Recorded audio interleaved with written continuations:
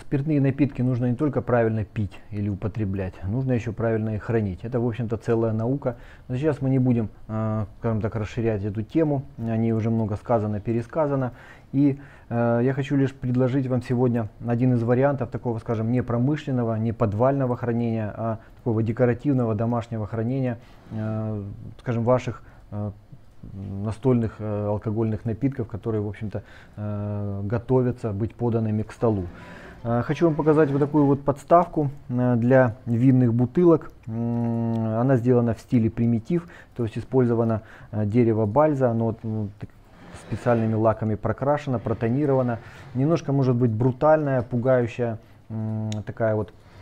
такой декор у этой подставки, но в принципе вся эта серия отличается именно вот таким вот оформлением из дерева и натуральных растительных волокон.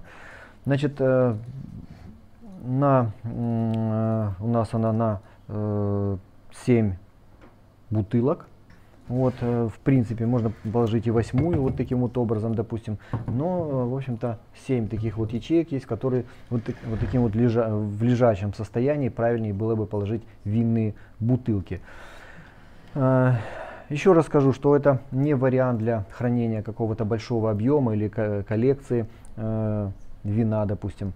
Вот это вот такая вот, скажем, подручная форма хранения. Может быть, кому-то она понравится, но в принципе в нашем магазине есть другие варианты для подачи вина или для хранения, вот такого кухонного хранения спиртных напитков. Поэтому заходите в магазин «Купи сувенир». Я думаю, что вы, если что-то ищете для своего дома, то в нашем магазине вы это обязательно найдете. Спасибо.